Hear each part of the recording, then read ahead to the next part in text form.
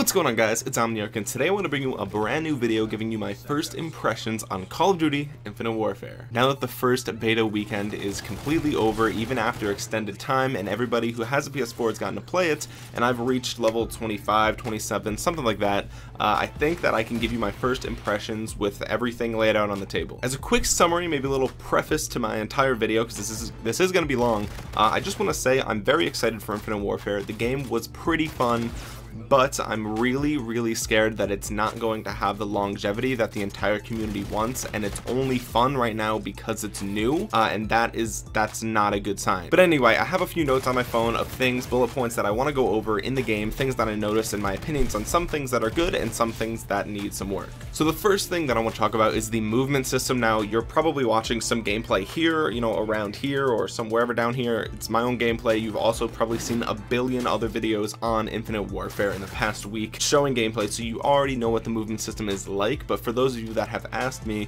it's like 90% similar to Black Ops 3 in my opinion. I mean, the thrusting is very similar. It's all similar. If you've played Black Ops 3, you're going to be able to jump right into this and feel the same way that you did in Black Ops 3. The only difference is it feels a little bit different, and it's hard to explain that. It definitely feels like a Infinity Ward game, like with the way the character moves, how much air you get when you do end up jumping, things like that. And I think the game, because of the way that you move, the game feels a little bit slower than Black Ops 3, which is totally cool with me. I've always been a proponent for slower Call of Duties. I feel like if it's slower, you have more time to plan out what you want to do, how to handle certain situations, where to go and hold down different places and things like that. And so I'm totally cool with it being slower, and I think a lot of other people are interested in it being slower. Maybe not the pro scene, but I'd say in general a lot of people who just take the game casually are really into a slower Call of Duty, at least only a little bit. The next thing I want to talk about, and this is a big deal for me, is footsteps. You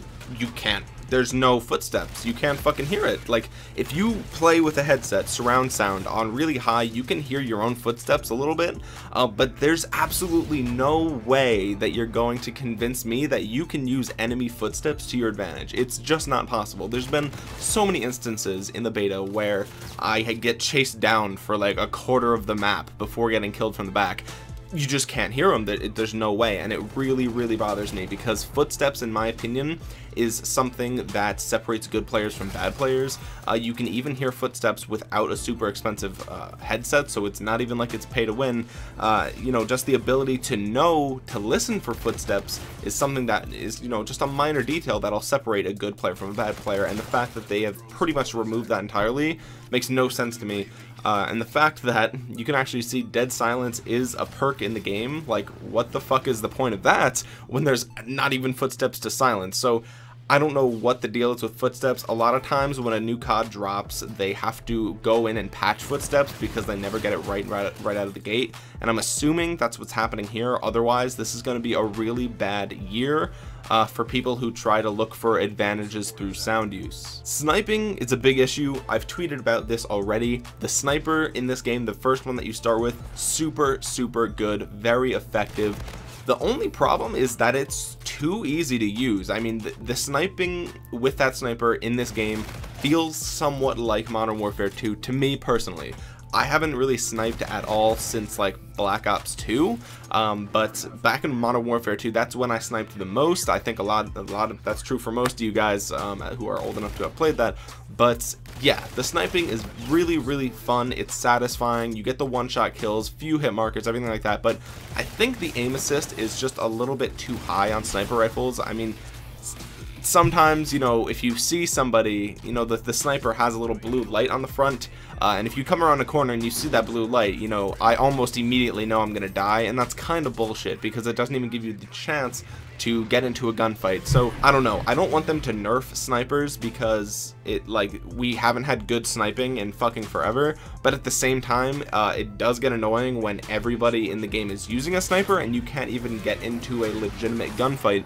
So I think there needs to be something done there, but if I'm just gonna put this out there, they're probably going to nerf it and it's going to be shit after that, and then everyone's going to complain. So I don't even have the answer for this. All I know is they they are like 90% there. They just gotta fix that one issue where it's just too easy to snipe.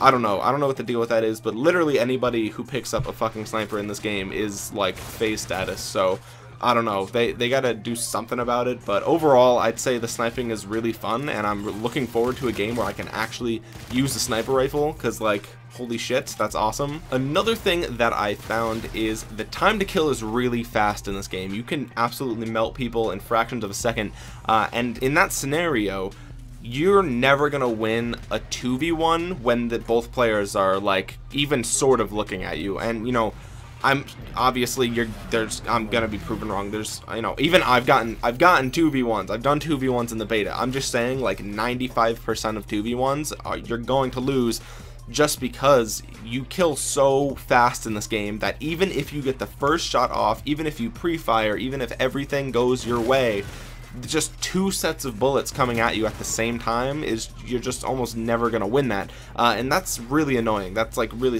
I don't know, maybe it's because I'm used to Black Ops 3, and there's tons of times in Black Ops 3 where if you're good with movement and your shots are on point, you can take a 2v1, not consistently, but it's worth the shots, because that, you know, the odds are there that you could do it. In this game, it's like if I see a 2v1, I just try not to even engage, because I already know that there's almost no chance of me winning it. So that's really annoying, especially because the maps are really small, people move pretty fast, and you're going to encounter more than one person if you're continually being mobile. So I don't know, it kind of feels cheesy that you can be on a kill streak and then, you know, you go over across the map where they all spawned in, and even if they're not good players, you can't win a 2v1. So I don't know, it's a little bit annoying, but that could be something that I just have to adapt to with my own playstyle. But it's definitely something that stood out for me throughout the beta. Like I just said, I want to go over this a little bit. The time to kill feels really fast, but also kind of inconsistent. Some guns just don't have a fast time to kill, and then other ones just absolutely melt people. So I'm not entirely sure what that's all about. Maybe some guns just have higher recoil and more of the bullets just miss. I don't know. But, you know, some guns are clearly superior than other guns. There's probably going to be some day one, you know, patches that are going to balance the weapons a little bit from the beta. But it's just definitely frustrating to see that some guns just kill instantaneously. And then you go and try and use a different gun just because you're trying out all the guns, and that gun just can't, you just cannot win a gunfight. And it's like, how is there that big of a difference in time to kill? It's really frustrating. So that's definitely something they're gonna have to figure out. But I do like fast time to kill games. I think if all the guns have a decent time to kill, then it's fun that way, because you don't end up putting 5 bullets in someone only to have them run around the corner, which is something that happened to me a lot in Black Ops 3. Variants are back. I know. RIP.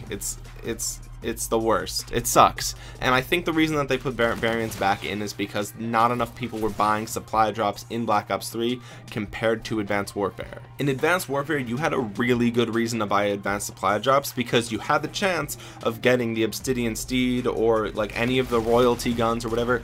Those guns were really good, and if you got one of them, you had an advantage, no matter how slightly, against your competition. So it made a lot of sense for you to buy advanced supply drops, hoping you will get one of those guns to get the advantage.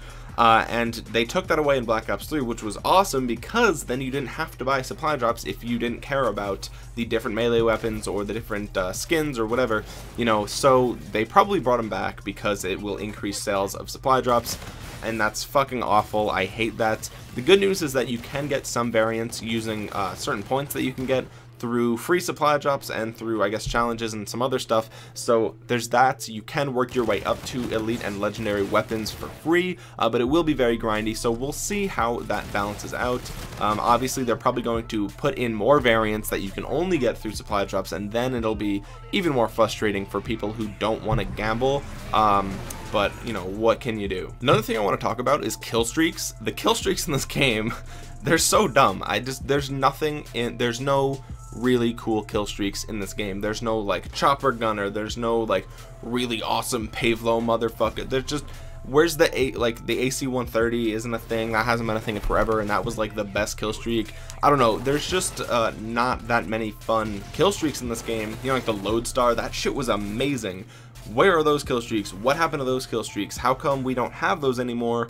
What the fuck? Modern Warfare 2 was my favorite Call of Duty, and that's because if you did well enough and you got your Harry or Chopper Gunner, you could just fucking mow down motherfuckers flying around the map like the most badass piece of shit. And it was amazing. And yes, of course, if you join a game and you immediately die 15 times to a Chopper Gunner, it sucks. But being on the other side of the coin was like such an adrenaline rush that I've never gotten from Call of Duty since then. So where are those awesome kill streaks? That's what separated Call of Duty from Battlefield, in my opinion, is that you had awesome kill streaks that weren't that hard to get, and they were just super powerful. What happened to those? I can understand taking them out for competitive or whatever, certain game types or something like that, but they need to come back. I've been waiting so many years. Like Ghosts had shitty ones, Advanced Warfare, like what the fuck, they had system hack and UAV, nothing else even mattered in that game. Black Ops 3, the kill streaks were not that good. I mean, yeah, I don't know, they didn't do it for me. I mean, Black Ops 2 had good ones, Modern Warfare 3 had good ones. What else am I missing? Yeah, I mean, it's just they haven't had good kill streaks in so long, and you know, even in Black Ops 2 the kill streaks were on the decline, I'd say. I mean, getting a swarm was fucking awesome, but just in general, like the past like 3 years we've just had garbage kill streaks, and it's like, guys, you can literally just put the ones from Modern Warfare 2 and you don't have to do any special creative thinking or anything. Just fucking rename it, reskin it, and throw it in the game, and I will fucking play the shit out of it if you give me another Chopper Gunner, please. Holy fuck, why is that so hard to understand? That shit was amazing. And finally, the last thing I want to say is I think a lot of this game is going to have to do with how well they support it through patch updates. And by that I mean, in Black Ops 3, I was addicted to that game for like the first 2-3 months it came out. I got Dark Matter, I got the Nuked Out challenge, I just did everything I could in that game, and I finally did recently hit level 100 Master Prestige. I know that's not the highest level in the world, but it's level cap. I basically hit level cap. I mean, yeah, you can go to 1,000, but that's like fucking ridiculous. And I have other things to do, and the game's not good. But anyway, the game was amazing when I first started playing it, is my point. And then after every consecutive patch, the guns got weaker and weaker, and the recoil got worse and worse, and all of a sudden you get a million hit markers, and the game just fucking sucked by the end. That's my opinion. I know a lot of people, you know, disagree with that, but the game that I played when Black Ops 3 dropped and the game that I can pop in my PS4 right now are totally different experiences, and I really don't like what they did to Black Ops 3 over the course of its lifespan as far as patches go. It just wasn't satisfying to me at the end. The game felt different, the game felt slow, the game felt boring, and it just, I don't know, it just wasn't doing it for me. It felt like the game was just so... See, this is gonna sound dumb, but it felt so balanced that it didn't matter what you used, everything was only okay. Some guns were obviously better than others, but so marginally that it just, I don't know, something about it, the way that they supported the game, basically, it wasn't fun for me. What I would have them rather do, you know, when the Vesper was overpowered, I would have rather them buff the other weapons to match the Vesper rather than nerf the Vesper, if you understand. That way the gun stays the same, so I can keep using my favorite gun, and then everything else becomes good, so you can try other things and try different combos. Instead, you nerf the Vesper, so now the Vesper's shit, and all the other guns are kind of shit too, so you just have a bunch of shitty fucking guns to use, and it's like, okay, this game's not that fun now. But anyway, that's the point, you know, hopefully they support this game in a way that can keep it fun, can keep it fast-paced, and keep it something that people want to keep playing, and that's a huge portion of whether or not I think this game is going to be good throughout the year. Overall, the game didn't blow me away. I'm going to be completely honest with you.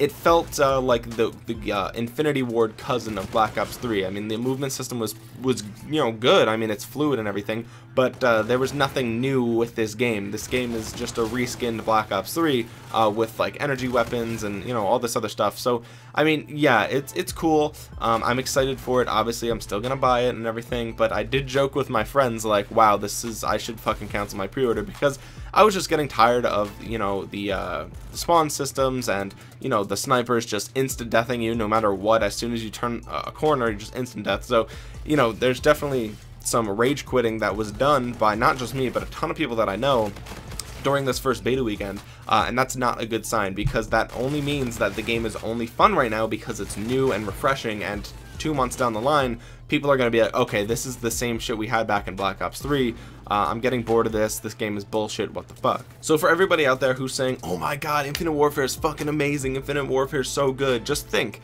is it still going to be good in 2 months, or are you just hyped for the game? Because there's two totally different things. A good game and a game that's really well hyped up, totally different things, you know. And I would hate to follow that hype train and tell you guys that it's an amazing game, only to have it be shit in 2 months from now. So I'm not gonna say that. I'm not gonna be like, go out and buy Infinite Warfare, it's so good.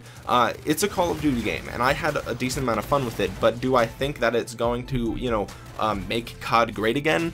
No, definitely not. At least not from what I've seen, unless, like I said, they support the game really well. They incorporate footsteps, and they, you know, they balance the guns, and they figure out a way to, you know, maybe make kill streaks more fun to use and things like that. So, you know, we'll see going forward how they support it. But overall, I mean, the beta, I would give it like a 7 out of 10, honestly. Like I said, it's like a little bit above average. You know, it was fun.